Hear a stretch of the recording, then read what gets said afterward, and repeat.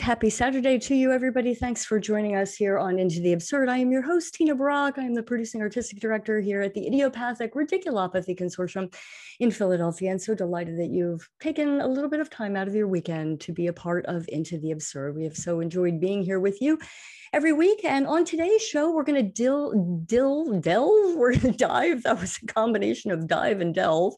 We're going to invent new words today. We're going to talk to Mark Williams. And Mark has a long history with the IRC. And we're going to talk to him about his graduate studies at the University of Maryland in media and projections and his journey along the way. And we invite you to join in on the conversation by putting your questions in the chat.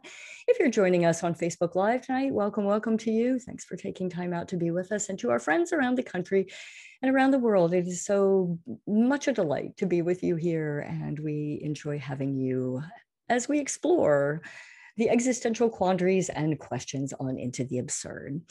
Mark Williams. Mark is an old friend and such a big part of the Idiopathic Ridiculopathy Consortium's trajectory. I got to know Mark. We all got to know Mark, Bob Schmidt and Eric and I, back when Mark was a student at Rowan University, and he helped us in all manner and form during many productions here at the IRC. He worked in the tech booth up at Studio 5 at the Walnut. He was a man of all seasons, and he just pitched in. And his can-do attitude, his intelligence, and just his extraordinary ability to solve problems and put his mind to work was of great use in many shows here at the IRC. He went on to work in props and properties for the Walnut Street Theater, for Philadelphia Theater Company, for the Delaware Theater Company, and of course for the IRC. And he designed many very important props for the IRC, including a very special one for Betty's Summer Vacation, many for Exit the King, and he has really contributed to what you see on stage, the scenic design and the properties design, which is such an important part. He went on to the graduate studies program at the University of Maryland, and that's where we find him today, in the media and projections department. And we're going to talk to him about a very important project, very successful project that he just completed working on. So with all that in mind, Mark Williams, welcome to Into the Absurd. Hello, Tina. Hello, hello. Thanks for having me. Oh, I'm so delighted to have you on, Mark. This is one of the, I want to say, maybe the second or third conversation we've had about set design. You know, Anna Corrali, she was on with us earlier, designed a number of shows for the IRC, but I was so interested in your, well, I guess we got together because you were doing your portfolio. Yep, my portfolio review this spring. And of course, the University of Maryland is my alma mater. So I have a feeling for that, a very strong feeling for that school. And we got into talking about media and projection and how that is changing live theater, how it's changing virtual theater. And so that is the conversation that I wanted to sort of explode today on Into the Absurd. Yeah. I'd love to find out from you, when you graduated from Rowan as a theater major. Do you remember that was 2016, actually. And 2016? After 2016, then I went straight into the apprenticeship program at the Walnut Street Theater and became a props apprentice there. Yeah.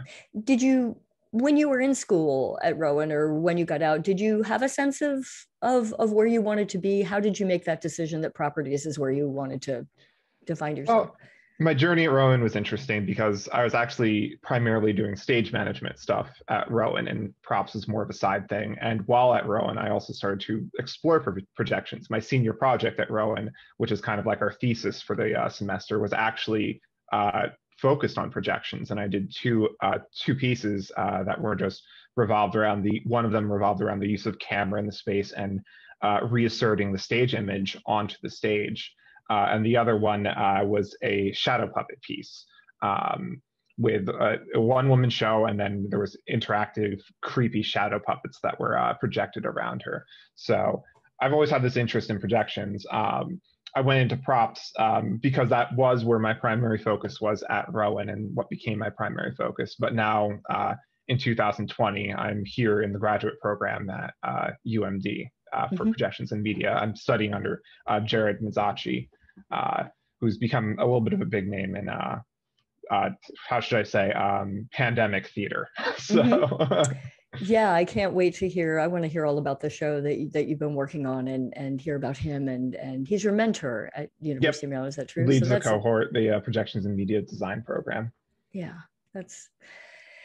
I want to ask you, Mark. I know as a director, a director, properties for me are so properties being anything. I guess you can define that for us, but I see it as a director as anything that is handled or is integral to telling the story, that is that needs to be constructed and or found and or sourced to lend authenticity, to lend verisimilitude to the situation. Yeah. I guess that's a little bit of a broad subject when you're talking about absurd theater, because as you well have found out designing for us. But what is it about that, about finding Props. the specific pieces of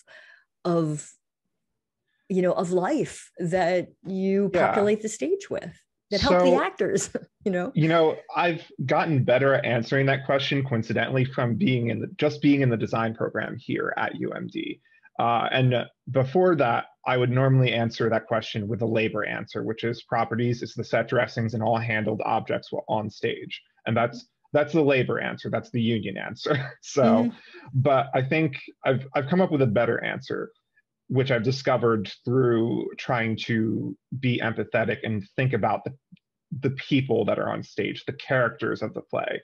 And that's really what property is about. It's very similar into costumes in that props mean something to the person on stage. It was chosen by a person on stage. Where he's like, set is like, this is how they built houses. This is how the architecture of the space, or this is how we're going to creatively engage in some kind of sculpture that suits the mood and the idea of the play. With props, things are very related to the person. It's, I'm looking for an object on my desk, but it's actually a little messy right now. But I got one for you, Mark, here, like a teacup. Like my teacup. Right. That's super important, right? Like, first thing I grab on my desk, a lens pen. What is this used for? It's used for cleaning lenses and optical equipment. But that tells you something about me. That is that I handle optical equipment and that I have cameras and stuff like that. And that's, I think, where props really connects to your play, is that you have to start thinking about who's on stage, what's the person's story, why do they have this, where did they get it from, how far back does it go? And that seems like a lot to just put a teacup on stage. And sometimes it is like they went to IKEA and they bought a teacup. They're the kind of person who shops at IKEA.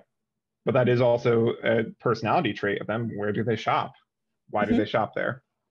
Do you have actors? I know in our time together when we worked on shows at the IRC, I've often will work in conjunction, or I'll say to you, or just do it and then say, Marcus, it's okay. In total Tina Brog, is like, could I have I'd like to use this teacup because it has special meaning to me as an actor. Do you find often that actors will ask you to bring something they own as that object that they can use, or will a director come to you and ask to, That's some usually answered by budget. So sometimes, especially in smaller black box theater, absolutely, people will have like, I just know this works for the character, or I feel this works for my character, or I connect with this, or they just have something that works. Sometimes, usually at companies like DTC or the Walnut, maybe the character or the actor will talk about that, and then we'll go out and get that for them. I have had like a few instances where I've actually put like personal objects on stage because it's just like, I know this is what should be used on stage. Even it was a production that had like a $7,000 props budget, and still I took one of my old film SLR cameras, and I was like, because the actress on stage was having trouble with the bulky one that I gave her, and I was like, this is a nice compact film SLR, and immediately she took to it because everything was just very intuitive. It was very small and very good for the stage. So personal objects like that do sometimes end up on stage, and things that we have connections to. Usually I try to just get one for the production, just so there's no risk of hurting people's own personal belongings. But do you ever watch in the same way a costume designer would look and say, might think, that costume isn't really, the actor hasn't really absorb that costume, or that costume is not actually right for that character. Do you ever observe where you just haven't selected the right prop? Does it get that specific for you, where you feel like, I mean, you just gave an example, but have you?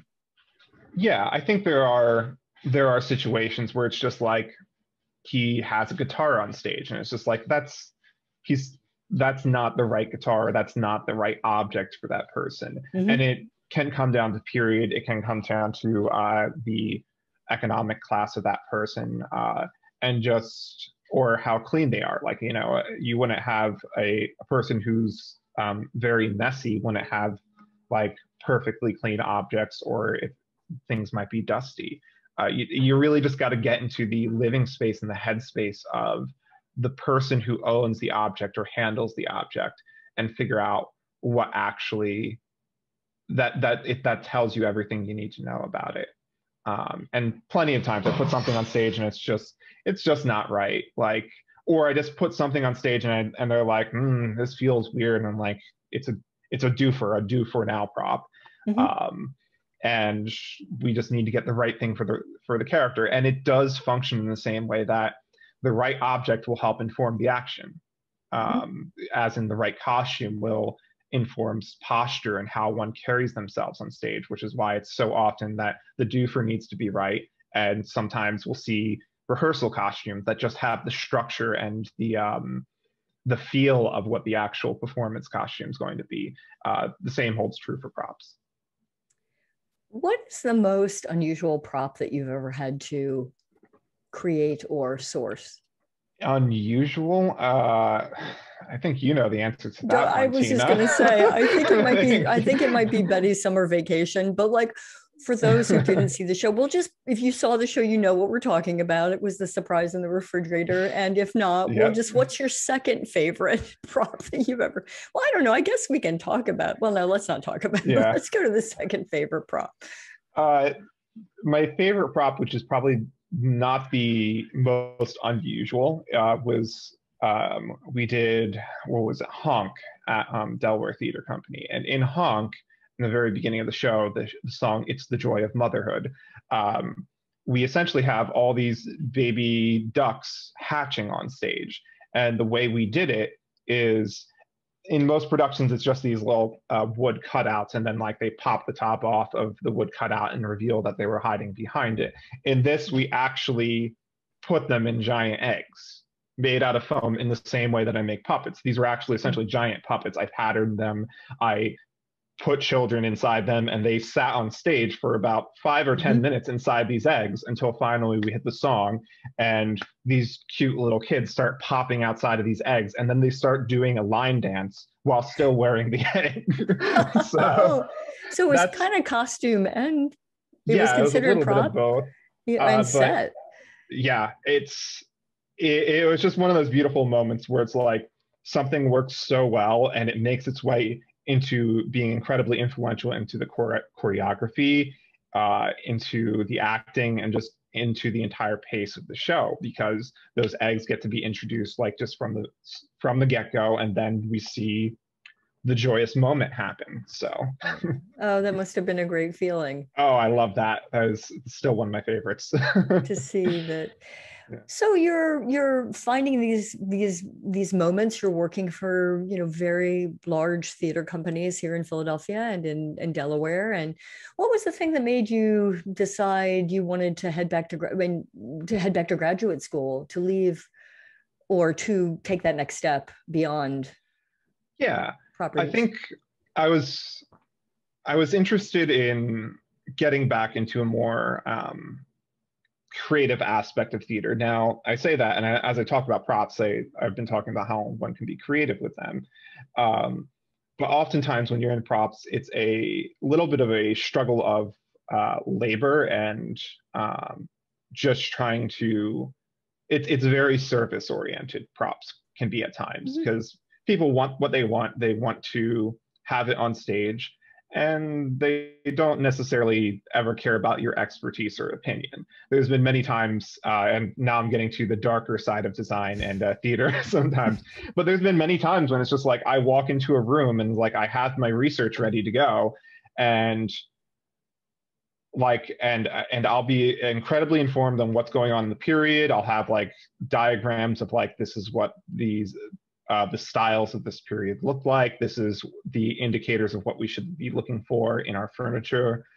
And then someone will say like, oh, I thought this piece I saw at Target would really work in the show. And I'm just like, sometimes because props is often at the bottom of the totem pole, your opinion isn't valued whether or not you have expertise.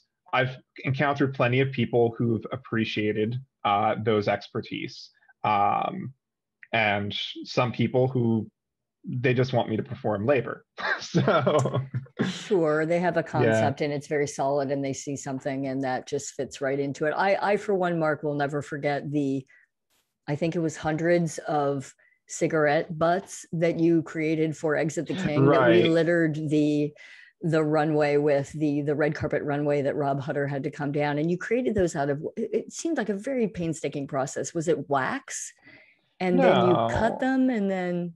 It was actually glue sticks. Funny enough. Is that what it was? So and then it was glue sticks wrapped in sheets of thermoplastic. So, and then just individually painted with the lips and the for the lips, I think I just finger painted. I got my lipstick, I got my fingers wet, and then I just on the end of each cigarette. And the reason they were made out of thermoplastic and glue sticks, and we just didn't use fake ones, because we had to do however many shows and we didn't want to be replenishing and sweeping this up every night. So we just scattered a bunch of plastic cigarette butts all over the stage. Hundreds. And it certainly, it was very, for a small theater company and for a large theater company, I think those kind of details are really so special for a director and for an audience to be able to see how far and how specific that the detail. I mean, it's all about the detail. The devil is in the details. So Mark, tell us about, so you're at University of Maryland as a graduate student, you're in projections and media, and you become involved in a project for the Geffen Playhouse called Someone Else's House. Yeah. Right. Tell us about the concept for the show, what the show is. So Someone Else's House, it started off with mostly just trying to think of where do I begin from this. When I started off at the University of Maryland, COVID had just hit. I had actually already applied to the program and was waiting on my answer when COVID started to develop. So during that time period, people, and particularly media artists, had to move into what I've been calling pandemic theater, which is this unique situation where the media artists and the projections artists are actually primarily in control of what the production is, because everything is filtered out through a stream or through the Zoom feed, things like that. My mentor here, Jared Mazacci, did a very popular piece called Russian Troll Farm, and he wanted to do another media piece, this time in a Zoom feed. It started off with this idea of a ghost story that existed in his family. He pitched the idea to Geffen Playhouse, which is a theater all the way out in LA, which was doing something called the Stay House series, which is their own pandemic theater where they've been just having these Zoom shows. I really should stop calling it pandemic theater, because virtual theater in itself has evolved past that, and I think it's here to stay. But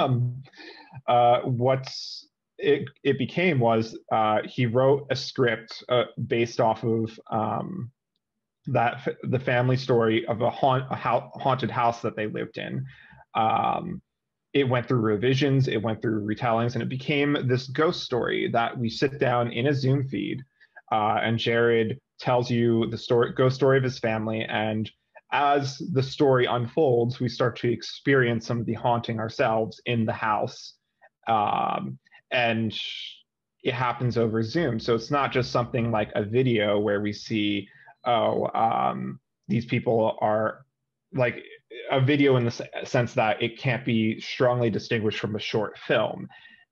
Jared talks to the audience. He recognizes what people are doing. As the show goes on, he might make a reference that is just ad lib about what their expression is or what their how they're reacting to something. So he can see the audience. Jared Yep. can see the audience as well. So, okay. Not entirely through the show, but specific parts of the show, we have the Zoom feed set up for him to talk to the audience. But yeah, it grew into that, and the idea being that we would be sitting around the Zoom campfire telling this ghost story, and then the ghost would jump out of the woods at us. So it was very heavily influenced by the Blair Witch Project, and the kind of feeling, especially the end of that, like this idea of talking about this haunting that occurred and informing everyone of the details, interviewing people. We have recordings of his family, and he's showing the evidence throughout the story, and then it all explodes. And what was your role?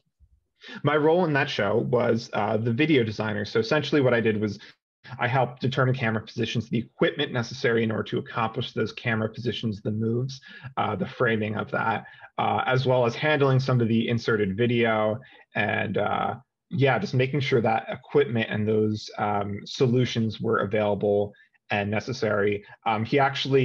We make it look like he's carrying around either like a laptop or a cell phone, but what actually Jared is carrying around is an entire camera rig.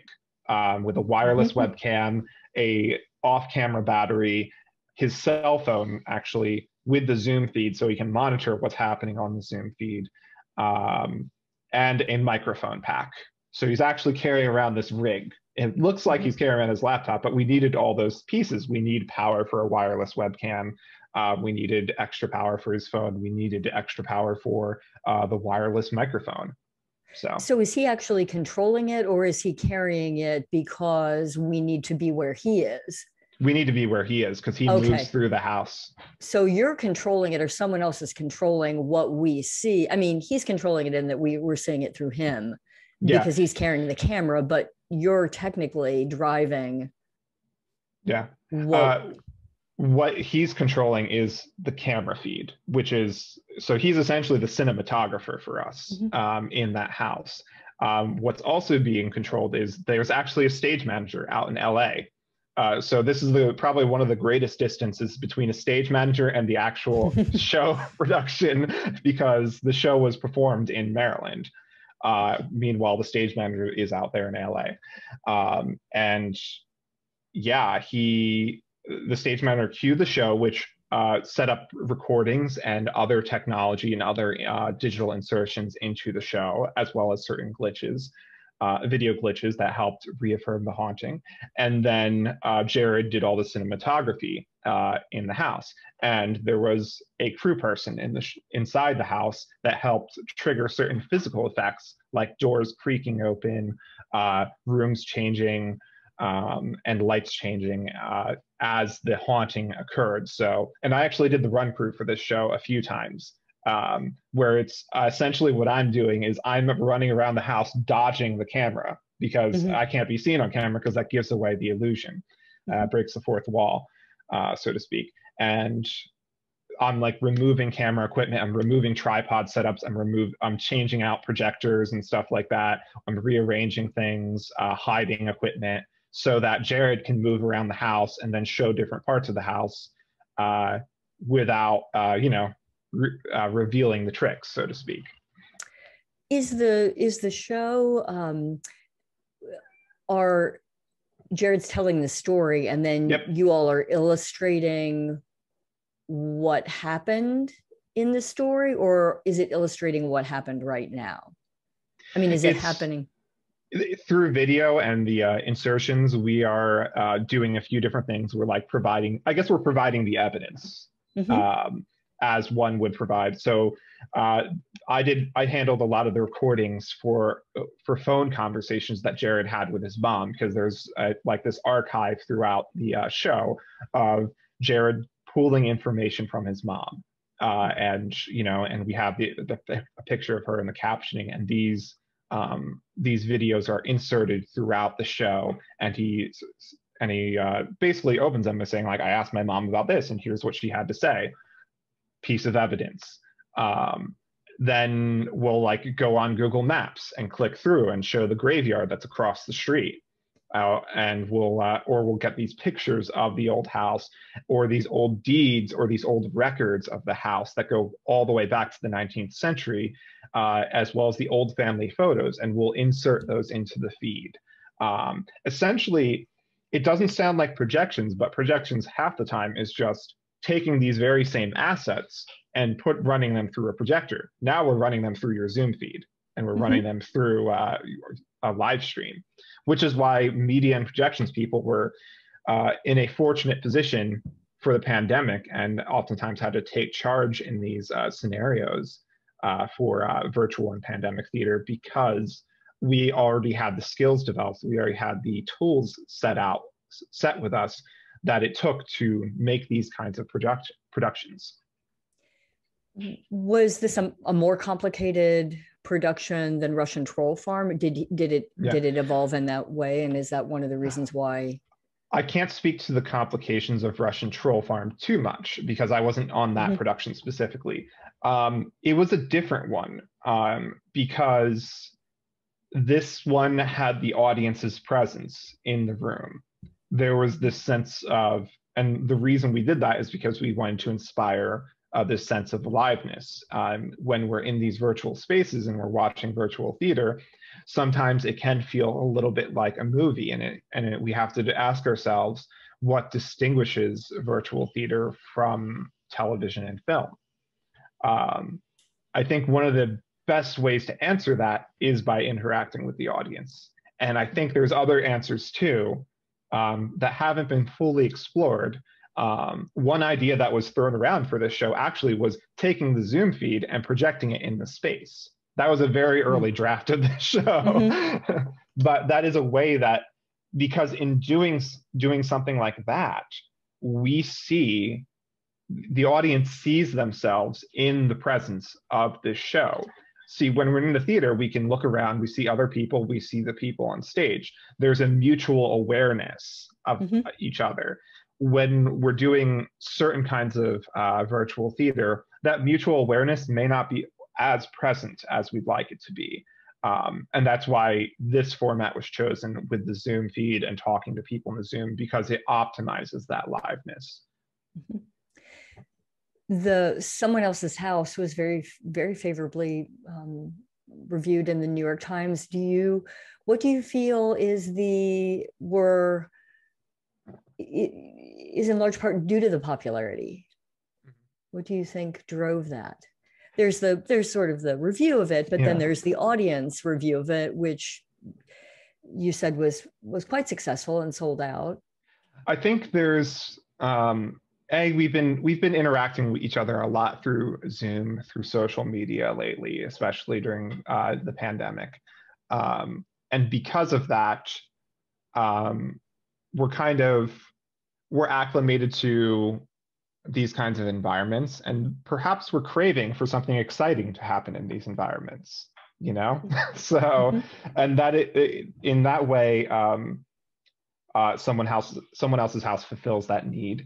I think also relating to the idea of just death in general, because that's been a topic that's been all around us throughout the pandemic, the risk, the deadliness of it. And a lot of what's talked about in Someone Else's House is a ghost story of these people of the past, and these people are haunting us. And while that is a little bit indirect, it's still just at our heart right now, where we're stuck in a house and the idea of death is all around us. So yeah, I think those are two things that really led to its reception, and that desperate want for liveness in the theater space, and to do something, bring liveness to the Zoom space. Do you think that the virtual space does offer sort of an intimacy, if you will, that is harder, that is, I guess, more personal than one that you might experience in the theater? More personal. That's difficult. I think sometimes yes, because especially in those larger houses, like one thing I think many of us love about black box theater is that it's so personal and intimate. We can really connect with the audience, and the audience can connect with us. I think Zoom does that better than any giant house. Any 1,500 seat house or 1,000 seat house.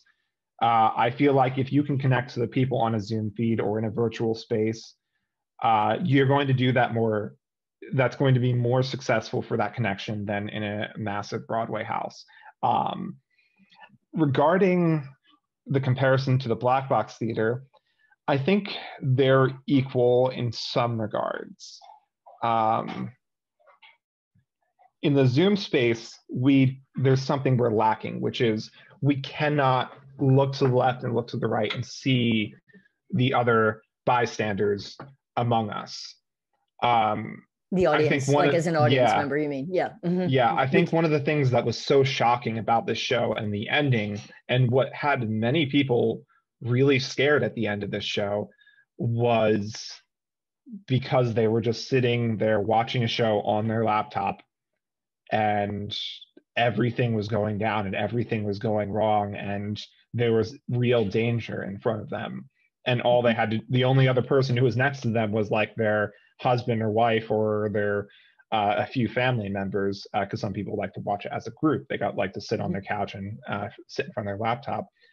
And that bystander effect is lost in the Zoom world, because now it's just a small group and you're watching this man get the crap scared out of him because he's experiencing this horrible haunting, and you're just watching the train wreck in front of you on your laptop.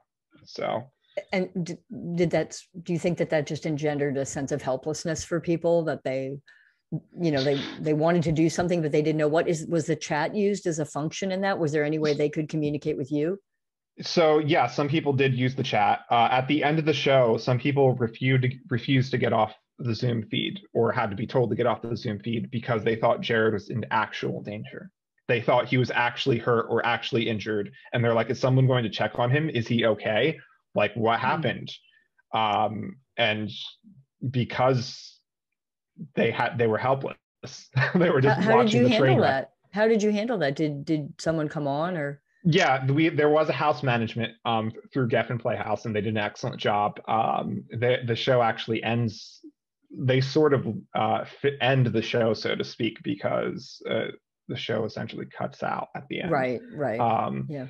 And what happens is they're like, I guess Jared's not with us anymore. So, and then they give like the ending speech with like, thanks for coming to Geffen Playhouse. See you all later. And everyone's like on the Zoom feed still like, is he okay? Should someone call the police? Like, is someone checking on him? And yeah, it was interesting. Funny enough, one night his mom came to see the show. Jared's mom came to see the show, and at the end of the show, she was like, I'm sure he's fine. They know how the story goes. And Jared was in the house that he grew up in, that this unfolded in, or was this a different house? I don't reveal. Okay, all right. We don't want to get into too specifics of it. Okay. And yes. Can I ask, was the show different every night? It was a little bit different every night, because he did interact with different people, and it definitely grew as time passed. I remember how it looked on opening night, and then I came back because they needed someone to fill in the crew, and I was like, wow, this show is taking a lot of different beats, a lot of different turns, and also, like, I think the most different night was when he had to perform it for his mom, because now it was one of the people who were central to the storyline was just like, you can't do that the same way that you do every other show, and like having his mom in the audience. So yeah. What for you as an artist and as a working in media and projections now are the things that excite you about a world where virtual theater will exist? what do you feel it can do really well? Does it have to do with that size of the house that you just talked about, where you can create this intimacy that normally we might only see in a small theater? Is it that? Is there some aspect of the fact that y'all are really driving the bus? I know with this show, Eric and Bob are all like, they're making the show happen, really, unlike on a traditional theater where the actors have to fix it, if whatever happens. Yeah. And honestly, in live theater, we got to fix things that just happen too. Right. I mean, that's not entirely in live fair. Virtual theater, right. Yeah. Like the mistakes do happen. I think on the production of Russian Troll Farm, there was one night where the stream crashed and everyone had to get back into the stream. Yeah. I think the primary benefit of virtual theater is bringing the sense of live theater directly into the intimate space of your home. That increases accessibility, that reaches audiences that you'll never reach. We had people. So the Stay House series is produced by Geffen Playhouse, which is out in LA. We had people all across the country logging in to see the show. We had people from Canada, from Europe, from Singapore. We think we had one guy from Japan because we saw Japanese signage behind him. So it's just like, these are audiences we would never reach before. Also, accessibility for people who can't always get out of their house, the elderly, certain people with certain disabilities. Those people may not be able to experience live theater, or to experience it is a significant challenge. And virtual theater allows us to bring that directly to their home in the same way that television revolutionized the way we stare at a screen and watch a story unfold in front of us, because now we were getting it right in our homes. Why would we go to the theaters in the 20th century when we could have a television in our home? It was supposed to kill the movie theater. It didn't. I don't think virtual theater was ever meant to kill theater, but now we have another way to work, express ourselves, and engage in our art. Well, that's certainly true of this show. We are, obviously we've reached more people since this has been happening in June a year ago, than we could be doing theater for the rest of our lives. And at a 60 seat house or whatever, around that number of seats, it would take a long time. Now it's a very different thing we're doing, but the idea is that people get to know that there's a company in Philadelphia that's working in existentialism, and there's a company that's working in absurdism, and that, and so it's a freedom, if you will, Mark, like you say, and it also allows us to connect with people that, for whatever reason, choice, or that they wouldn't get out to the theater or be able to meet us otherwise. Distance is oftentimes the biggest barrier. Yeah. How do you think theaters will, or how do you envision that the virtual space will move forward? Would you imagine that it would be projects like the ones you've been working on, where it's a story around the campfire, to pull that beautiful image, and that we work with the projections and media the way you're talking about in someone else's house? Do you think that, or do you think it will be filmed productions that everyone will be taping their shows and running them that way, or a combination of both? I think it will be a little bit of everything. I think now that the floodgates are open to the possibilities, theaters are going to engage in this kind of media how we see fit.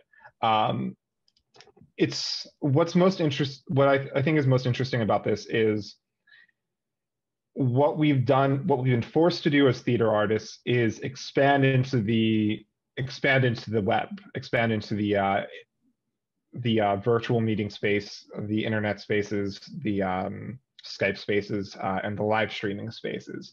So I think we're going to see plenty of companies still doing live streams. I am hoping that we see more of these kind of video conferencing space style shows where someone's in the Zoom feed with you and they're putting on a performance with you, because that has a certain sense of intimacy and liveness that can't be matched. I hope that we also take our live in-person performances, although even this is in person because we are people, we are here and we're in here. But I hope we take our in-theater performances. I hope we find better ways to make them accessible through the use of cameras, filming, and perhaps even involve these virtual spaces in this in-person, in-theater space more so. I think I've been playing with a few ideas in my head about how we can make some sort of hybrid production where the Zoom space is just as involved in what's happening on stage as the people who are actually sitting in the theater space. And that's two different ways to experience the production, and they're both equally legitimate. Yeah, I think it's here to stay. I think so. And I hope that writers and producers remain open to the idea. I think immediately, now that we're all reopening and the season starting again, I think immediately everyone's just going to want to pick up where they left off, literally pick up the show that was canceled due to COVID and put it up. We're seeing plenty of that. That's okay. I think we're going to return back to virtual theater after we've been through like a fall and a spring of, it's so just funny doing our regular theater. Sorry to interrupt you, Mark. No, go ahead. No, I was just going to say, I could see that happening, is that there's something that has been gained that's very rich and very intimate and very personal about this space. And as you were talking, I was thinking, oh gosh, you could do a situation where you're at the theater and you have Into the Absurd happening, right? And Mark, you come in to see the show, but we're doing a before show. I mean, not dissimilar to a red carpet chat or whatever, but you're sort of getting a sense, even if you're not going to be able to see the show, you're getting a sense of what that show is. And maybe you're talking to the actors, and maybe you're talking to the director as they're coming in, or maybe you're giving people a backstage tour, as the shows. That's a very fundamental way of using it, and not in the same way that you were speaking of. But for a small theater, it really does expand that concept of the post-show discussion that we all, it brings us closer to our audience, and we get to talk about the things that happen in the show, but the practicalities of it sometimes just aren't there if you're a small company and you've got a cast of 10 or 20 or more, and they need to get home, or, sometimes it just doesn't really work itself out. But if you integrate it in a different way, because I know we're talking about using this show as a way of when we are back live, of doing the backstage tour, of really talking to people, and it makes it possible that you don't have to be I don't have to be in a broadcast channel to do that. Yeah, totally. So it really levels things out, and then you get very fancy with it the way you're talking about, and you can bring all kinds of, we're talking about, you and I were in a meeting the other night about an adaptation that David Robson, playwright in Wilmington, Philadelphia area, has written of Strindberg's The Stronger, and his wife Sonia Robson. And I we're picking your brain and using all of your skill and understanding as a way to add that as an event to our schedule. Yeah, I think, as you said, we've learned so many new tricks from the virtual space, and so many things that we can use to leverage ourselves as artists and theater companies that advantages us even greater than we were before. We're coming out of this pandemic a lot stronger, I think, because of what we learned. And to go on with that idea of adaptation, you think about what were the first films. Oftentimes there were adaptations of written novels and stuff like that, and even to this day we often write novels or before adapting them to film or TV. I think as we move forward and as virtual theater becomes more popular and more prevalent, we're going to see work that is specifically made and adapted for these spaces, that are so that they can be staged in these virtual spaces. That's what someone else's house was. A few of my colleagues and acquaintances with Jared, we talked about, because he did I think 67 performances of this show. He performed it over 60 times, and yeah, there was a discussion at one point where it's like, are we going to find someone to play Jared Mazacci because he's playing himself? Like, are we going to find a professional actor to play Jared Mazacci because this show is in demand, it's extended.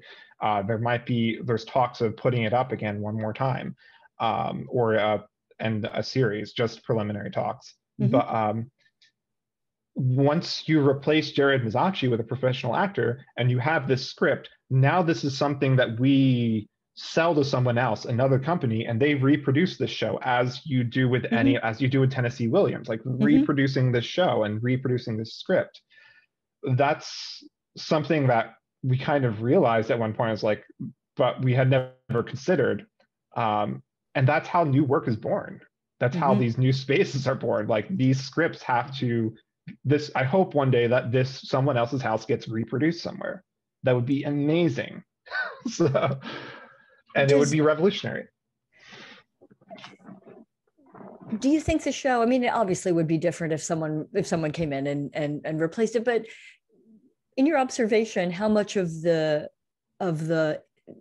just the very fabric of this storytelling and this show and Jared's life and his family is I mean, I guess you could say that of any show that is integral. I mean, you could say that of anybody who originates a role and we just identify, them with that role forever, but someone else takes it on and they put their spin on it. But it sounds like this is in his bones, literally. I think there's plenty of solo pieces like that where it is all about the person who originally wrote it, or the character it's about, or whatever autobiography it is. And that's one of the terrible things we sometimes do as theater artists. We take someone else's story, we relate to it, and then we run with it in a completely different direction. Yeah, right. Sometimes it's great. Sometimes it tramples on the story. Yeah. Wow, we tried. Yeah. Or we did. It's an evolution, right? Yeah, it's always an evolution. There's a question here, Mark. Can you speak to the ever greater use of projections in live theater before the pandemic and now also going forward, and what that can answer to, what that can add to a piece? And I have a follow-up question to that. Yeah. Projections can do a lot of different things. Projections are just getting used more because the technology is cheaper and cheaper and cheaper. Like, you can buy a pretty decent projector for like $100 these days. It's just everywhere. It's within the hands of avant-garde theater and every kind of artist. And the technology has gotten easier to use. We have QLab to thank for that, although you have to be using a Mac and it's still expensive, and that locks out a lot of younger people from that. I'm currently studying mostly with Isadora. There's tons of other software out there now. Why can't I think of it? Disguise, which I think is called something else now. Not something else now. They named it something other than Disguise. So people are going to Google search something else now. So that's one of the reasons accessibility has increased for projection design software, just projections in general. More software, cheaper equipment, you can put the stuff everywhere, and higher lumen outputs are possible. You don't have to, there was a day and age when you had to stack like 4 projectors together in order to get a bright image. We still do that occasionally. In fact, I did that for a disco project I did in the spring. We stacked 2 high-power projectors because we had to compete with streetlights. But now you can just buy a projector, you can throw it in your black box, and it's ready to go. It's ready to project. I think playwrights are starting to think about how that can be used more often. I think we're getting more contemporary stories. Projections look really weird if you're in Victorian England and Sherlock Holmes is running around. You just yes, you can, but whenever someone sees a projection on stage, they're usually keenly aware that they're looking at a projection. You can hide it. It can be used for effects with quite well. But it's a tough question because there's just so many different ways that projections can be used. You can wash the stage. You can put something up on a specific wall. You can show someone dreaming. You can be inside the head of the person on stage, and just That's what I did for a project I did at Rowan, where this young woman would tell the audience of her nightmares, these premonitions she'd have about disasters, and how they would just attack her mind. And we'd be in her head thinking about all these normal things, or like thinking about these superhero cartoons that she'd watch as a young girl, and then just these horrible images of tragedy would strike during these dreams. And they were in a very jarring way, and that's the point, because it's incredibly jarring for her. Shadow puppetry too. I'm just thinking, as you're speaking about it, Mark, that it feels to me like the work of Eugenie Ionesco, which is very surreal and has this incredible lightness of being to it. Sometimes there's a play where, in one of his plays, where very difficult for a small theater company to solve this design challenge, where you need this large, it's about a regret, and it's called Amédée, or How to Get Rid of It. And you have this husband and wife, and they haven't left their apartment in years. And there's a side story that's very integral, which is about a child that is deceased, but it's about regret and how regret grows. And there's a body that continues to just sort of grow and grow, and it pushes through walls, and then it floats down the Seine. And it's, and I love this play and I love what it represents, but it has provided some food for thought along the years, and trying to figure out how to, and not that projections haven't been around, because they have, but what you're saying about it being more accessible now, I think that it really, this world of imagination, and the world particularly that Eugenie Ionesco inhabits a lot, where you have just people in these very surreal, those are themes and tones that he just is in all the time. That's I told you I was reading The Killer. That's one of the reasons I was looking at that play, because there's just and that's a signature of his, that magical moment that's always in the play or at the end of the play. That's funny that everything you were just describing is like, are we talking about COVID again? Because that's what it felt like. Well, for all those years, when 16 years ago when we started the IRC, and fairly enough, people would say is existential, is absurd, a place we really want to live, is that what we really go to the theater for? And I've always felt that the big questions are the ones that are interesting, and they certainly were to us, which is why the company was formed. And I think with the pandemic, it put a whole new sort of focus for me, and in thinking about the shows that we'll be looking at as we we re-enter.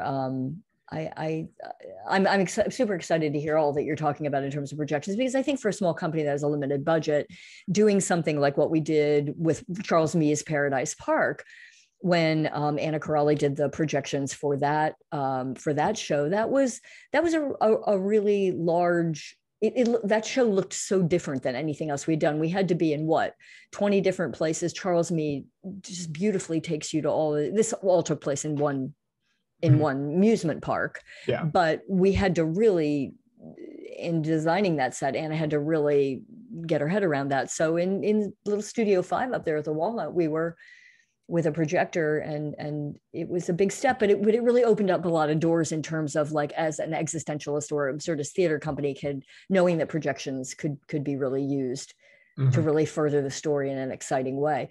What kinds of what's on the docket for you at next semester at school? What are the kinds of classes that you'll be taking, and what will you be learning? On my next semester docket is let's see, public projections, which is just Jared talking about.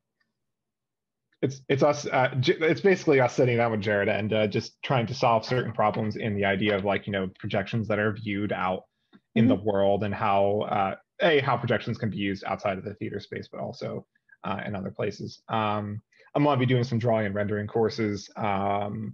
What else? I'm helping I'm helping facilitate a large equipment purchase that the Bryn Institute at University of Maryland, which is this new institute for interdisciplinary performance that has been founded here at UMD. We're making this massive camera purchase so we can start utilizing cameras, because cameras and image capture is how we accomplish a lot of things in projection and media design. when you think about what a projections or media artist does, we are theater artists who take or create video and digital assets and find ways to utilize them in performance. And that's not limited to the stage. That's not limited to the virtual space. We find a way to get these assets into the space and how to enhance the performance, shape the performance, or create the performance. The things, that's why I was saying earlier, like the things that we as media artists knew about projections it's just a matter of which way I send the video, whether I send it over the Zoom feed or I send it out of a projector. Mm-hmm. It's all the same.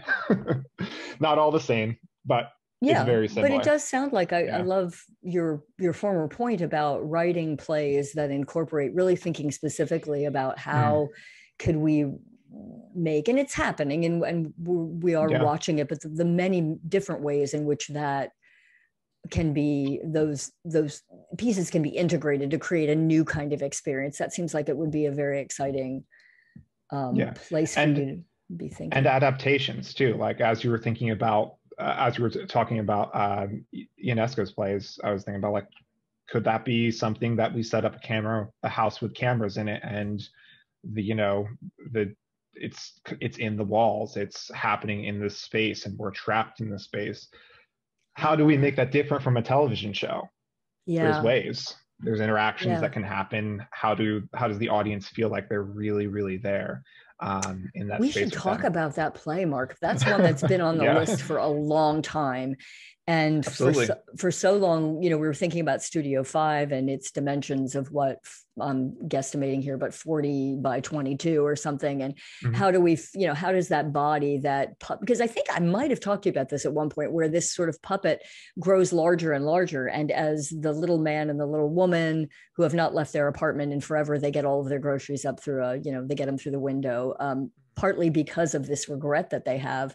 As their fear grows, the regret grows, and it pushes through the walls, and then it starts to like crowd the little man and the little woman out, and then it blows out the window and goes down the Seine. And as does happen a lot in Ionesco's plays, it takes on many different shapes and colors, but it's an important part of the play, and it needs to happen. That regret floats away, and then they try to actually retrieve it, and then there's a war, of course.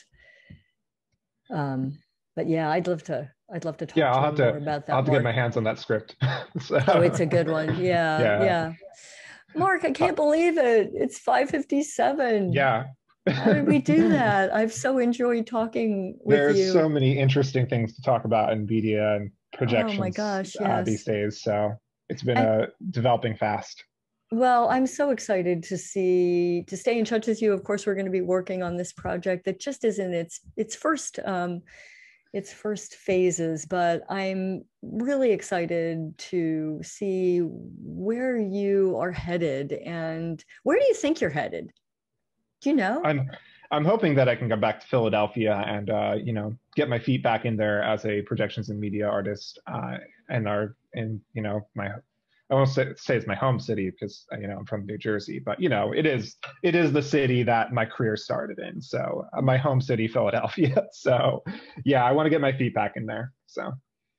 Well, I cannot wait to see what's in store for you, and I'll be seeing you soon. We'll be working on this project, and we're so delighted to have you. So Mark, thank you so much for taking time to be with us and expand all of our minds about the projects you're working on and what's coming down the line. And I think that one thing we can be sure of is that we're going to go back, we're going to re-enter a very changed landscape, literally, and what things look like on the stage, and what we're going to have access to, and the kinds of experiences that we're going to have. And it makes me feel very excited that you're involved in that, in designing those experiences for us, because you've always done beautiful work. And thank you for letting me spread the word about virtual theater a bit too. Yeah, no, I'm delighted to. I think we all are excited to be in live spaces again, but also I think both people that are working in the theater world and just audiences in general are realizing that there were benefits to be had, and the ways in which they can get integrated in that experience are pretty exciting. And most importantly, they're not mutually exclusive from each other all the time. So they can blend together beautifully. So Well, get out there and do it, Mark. Absolutely. Well, thank you so very, very much for being here. Thank you, Tina. And thanks to all of you for joining us here on Into the Absurd. We have a little bit of a programming note to share with you after, gosh, how many years? No, it's been a little over a year, but since March of 2020 was when we started just testing. Bob Schmidt and Erica Holster and I and a number of wonderful theater artists here in Philadelphia and around the country got together and decided that we wanted to stay in touch with each other every week. And we were wanting to be creative and share creativity and stay connected. And with you as the audience, we wanted your questions and your input and just all of your great energy as we all, one step at a time, just worked our way through a very dark forest. And it's been a wonderful year. And this is a show that's going to stay here at the IRC Into the Absurd. But what we're going to be doing for the next month or so is taking a little hiatus. We'll be back during the Fringe Festival. We have some exciting guests lined up from here in Philadelphia theater that are going to be joining us during the 4 weeks of the Fringe. I don't have those dates right in front of me, but I believe the Fringe starts on September the 7th and it runs through that first week in October.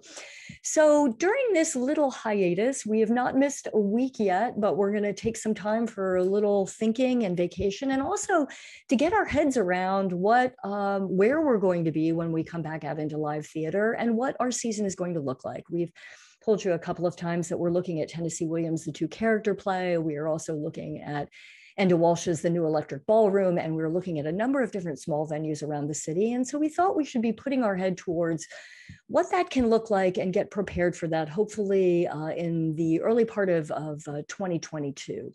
So we'll take a couple of weeks off here and we will see you back during the Fringe. And then the way that we'd love to use Into the Absurd in the future is perhaps not a weekly show, but a time for us to gather around the campfire, as Mark said, and to share what is happening with shows when we get back on stage, maybe to integrate some of these ideas in an opening night sort of in theater virtual Zoom party that we could have. We will be thinking, with the help of Mark and other artists, the ways that we can integrate you into the work, because it's been such a rewarding experience for us. But we're going to just take that little bit of time to plan it out and to think about it. And if you're on the IRC's mailing list, which I'm sure most of you are, you'll get that email from us. They won't be weekly, but they will be when we have something new to announce.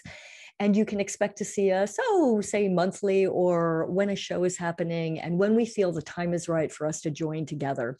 We talked a little bit about, with Mark, a show that playwright David Robson is working on. His wife, Sonia, who you know from 2 iterations of The Bald Soprano, where we were all on stage together. She and I are going to be working on a project, an adaptation of Strindberg's The Stronger, and we're hoping to bring that to you around the holidays. So we have some exciting plans in the works, and we just need a little bit of time in the room to think through all of that, and we think our time will be well spent, and it will give you all the vacation from us for just a little while. But from Bob Schmidt and Erica Holster and everyone here at the IRC, I'm getting a little verklempt talking about it, but it's been a wonderful time to share with you, to get us through the pandemic. And we can't wait to see what Into the Absurd is going to look like in the future. And we hope that you'll be there in the audience with us when we come back. We'll see you during the Fringe. Look for emails from us or on our Facebook page or on our YouTube channel. We'll be letting you know what's happening. And we can't wait to be in conversation with you again. And just so many thanks for giving us the strength to make it through this very unusual time. And we're going to take that and we're going to put it to good use as we head out into the world on the live stages. And I can't wait to see you there. Take care.